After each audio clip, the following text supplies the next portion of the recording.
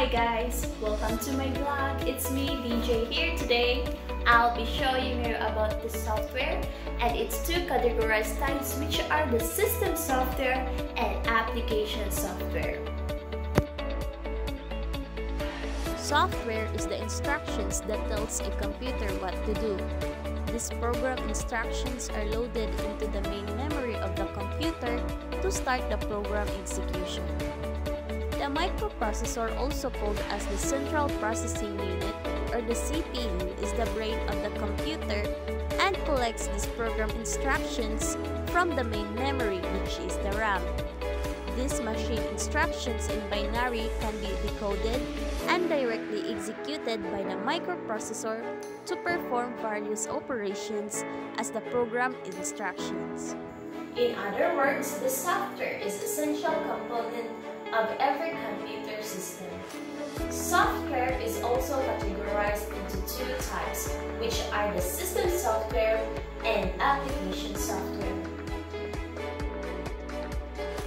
The system software consists of programs that control the operation of the computer.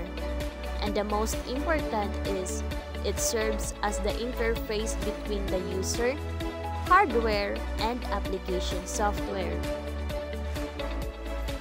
Operating system is one type of system software which contains instructions that coordinate all activities of the computer hardware devices and allow how to perform functions such as transferring data between input devices, including the computer memory, processing programs instructions, communicating with the computer hardware, software, and other computer functions. There are different operating systems.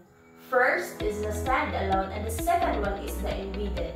The standalone is a complete operating system that works on desktops, computer, laptop, and notebook.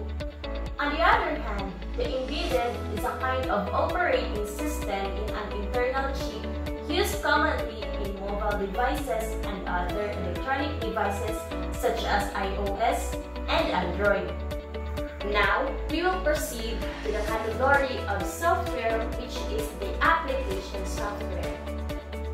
The example of application software includes the word processor or the MS Word, the Google Drive document, and the OpenOffice Writer.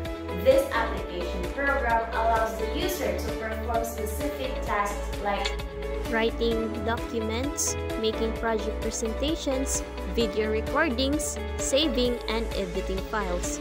It can be used also as the productivity tool, create graphics and multimedia, support the school and professional activities, and lastly, it facilitates the communication.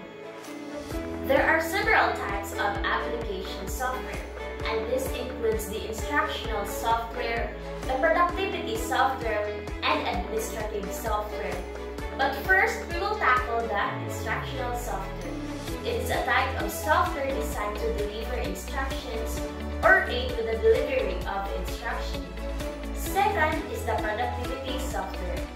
It's designed to help teachers and students creating the reports, computing grades, keeping records effectively and efficiently. And lastly, the administrative software. These are programs that administrators at school use to establish and strengthen record keeping and exchanging of information among various institutions and agencies. So there you have it, folks. The software and its categorized types, which are the system software and application software. Each plays a crucial role in our digital lives, and understanding them can help us to make the most of our technology. Thanks for joining me today, and don't forget to like, share, and subscribe for more tech videos. This is DJ, now signing off.